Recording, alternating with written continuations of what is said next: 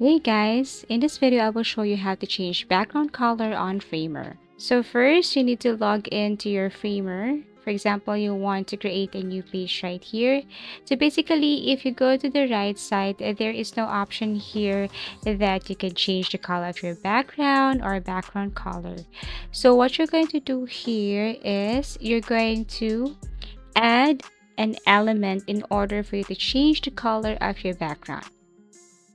You can tap this plus icon and add some pages here or a section and then change the color of your background, or you can just basically click this and then click frames, or let's just say image. Okay, and all you have to do is to simply just click and you just have to expand the image or the square shape right here.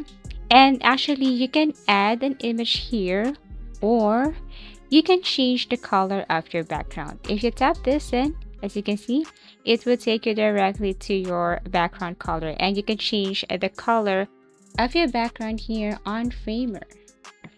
Another thing is that you can tap these frames if you just want to change the color of specific area. For example, I just want to change the color of my background, but just this area right here. So I'm going to add this frame and then tap this color, and then you will see this.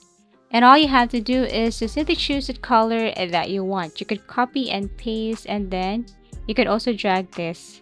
Okay, as easy as that. So this is just a few ways on how to simply change background color here on Framer. So thank you for watching, and see you again in our next video tutorials.